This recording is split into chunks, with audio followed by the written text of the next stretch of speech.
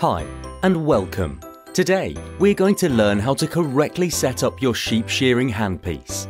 Setting your handpiece up correctly is very important for two reasons: to ensure the safety of both the user and the animal being shorn, and it will improve the quality of the cut, resulting in more valuable wool.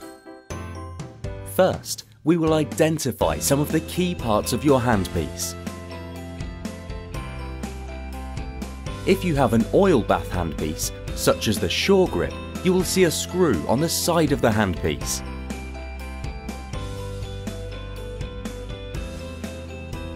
To follow this tutorial, you will need a handpiece, a comb, a cutter, shearing oil,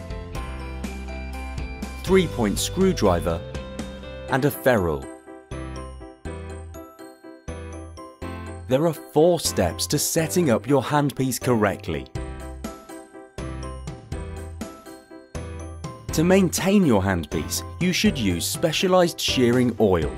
Oil the tension pin cup and down into the fulcrum cup and post. This is best done before you position your comb and cutter.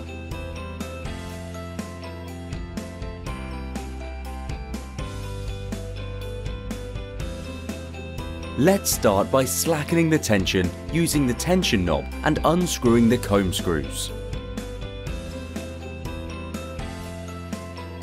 With the sharpened face of the comb facing the forks, position your comb so that the heel of the comb aligns with the back edge of the comb screws. Using your fingers, tighten the comb screws, securing the comb but leaving room to adjust the comb. Lifting the fork body, place your cutter underneath, sharpened face down. Position your cutter by locating the conical pins and sitting them inside the holes on the front of your cutter. Apply some tension to secure the cutter in place. Push the fork body as far right as it will allow. We need to ensure the outside edge of the cutter aligns with the outside edge of the comb. Secondly, we need the inner 2 teeth of the cutter to pass the central tooth on the comb completely on both sides. To set the lead, move the forks and cutter so that one of the inner teeth sits on top of the central tooth of the comb. As a general guide, you should aim to be able to see 1.5 mm between the tip of the cutter and the bevel of the comb. Tighten the comb screws firmly and apply tension.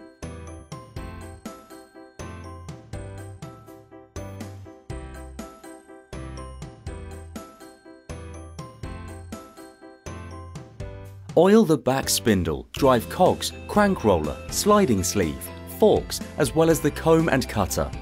These oiling points, plus the oiling points at the start of the video, should be oiled approximately every 20 minutes.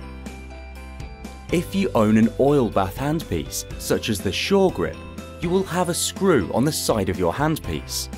Undo this screw and fill completely with oil. This should be done every 2 to 3 hours.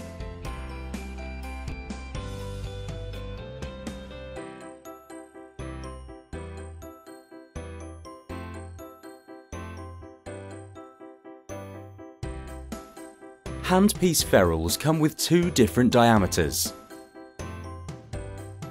19 mm